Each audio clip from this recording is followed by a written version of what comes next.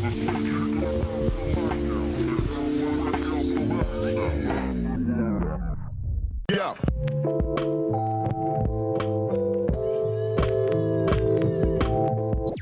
As the technology in our gaming systems have grown more and more powerful, games seem to be migrating to larger and more complex environments.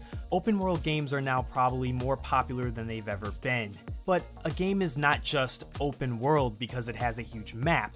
It's open world when the player has some control over what they decide to do, what order they decide to do it in, and whether to skip some content entirely. That's where the idea of a side quest comes into play. Games with narrative, as RPGs and RPG-light open-world games tend to do, will have a main story with a defined beginning, middle, and end. For example, Frodo's main quest was to throw the One Ring into Mount Doom, which, by the way, one job, Frodo! Just one! Side quests are small, self-contained activities that players can do in order to get away from the main quest. There are a lot of reasons to have side quests. A few of these reasons could be 1. To fill out an amount of content, 2. To introduce variety into the game, 3. To prevent the player from getting bored and playing another game, and 4. To help with things like world building or character development. In general, side quests are a good thing, but the gaming world is littered with tons of examples of really terrible side quests too. One particularly hateful example are those terrible Radiant quests from Hello? Another settlement has sent word that they need our help. I'll mark it on your map. Go find out what they need.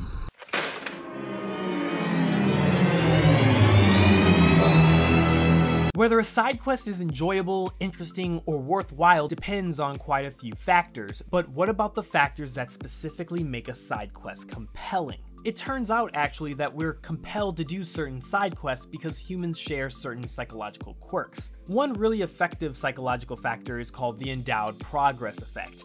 Basically, it means that if you start a task on someone else's behalf, they'll feel more compelled to finish the job. In games, that usually works by having an NPC automatically create an entry in your quest log. You're just walking along a path to do the next part of your main quest when some peasant shouts, "Please, help me!"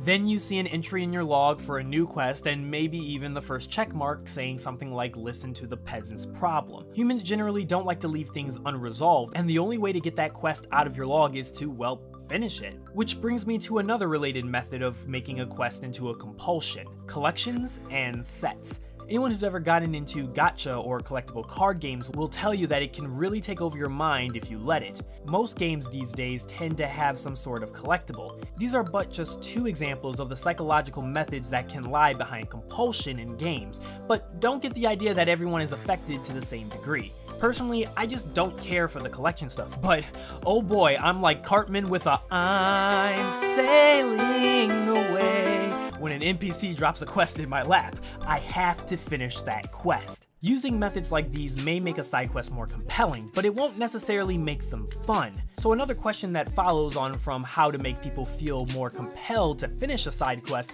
is how those quests are designed in such a way that they are also enjoyable, so that they don't feel like a chore you have to do to get the good stuff. MMOs admittedly are the biggest sinners when it comes to cheap side quests that use psychological tricks to compel you, but are neither fun nor meaningful. MMOs have to do this, however, because they aren't sold once off to be played and then set aside. They have to keep you coming back playing for months, and sometimes even paying a subscription fee. This means stretching out content with filler, since good unique content takes time and money to make. Instead of just passing off mindless chores as side quests, you can make them a fun and engaging part of your game. Something that players want to do instead of feeling like they have to do them. If you're going to have collectibles, make them short with frequent rewards to make players feel good. If you can avoid it, don't make side quests that follow a formula or template. Make them resemble the uniqueness of the main quest, but in a shorter format. You can tell small, complete stories within the scope of the open world and the wider main quest. The Witcher games, especially the latest one, have honed the art of side quest storytelling to a fine art. There are side quests in The Witcher 3 that have better stories than some of the main stories of some AAA titles. Even then, questing is about reward, and your side quests need to have rewards that make players hungry for another side quest. Unique weapons or cosmetic items are good candidates.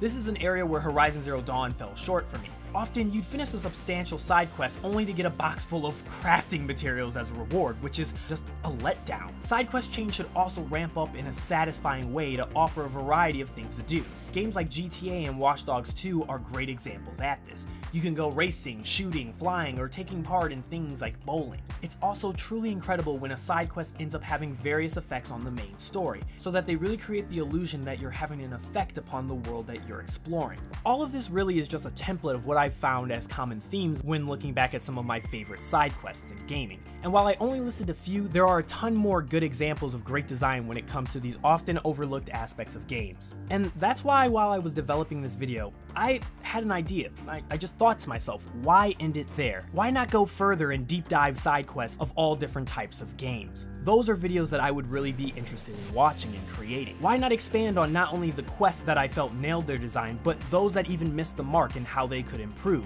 And so, I wanted to end this video with an announcement of a brand new project that I've been developing called Detour Quest. This is a huge undertaking that I've been slowly developing for the past couple of months, while cataloging some of the most memorable side quests I have ever played, both good and bad. So look out for the first episode in the near future, and I hope you'll join me on this very interesting detour on my channel. Hey guys, I know it's been a minute, but I'm back for now. Last month was definitely really crazy for me, but hopefully I'll be able to get back into my paces really soon.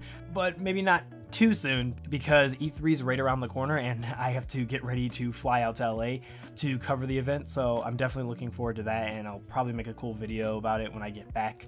But I do appreciate you guys for stopping by, and I hope you enjoyed my new video. And if you did, why not like the video and maybe share it with some of your friends? I also want to give a quick shout out to my Patreon backers. Thank you so much for all the support you guys have given me, and if you're interested in becoming a Patreon backer, you can check out the description below for a link to my Patreon. Thanks again for watching, and I'll talk to you soon. あなたを追いかけていた光の中で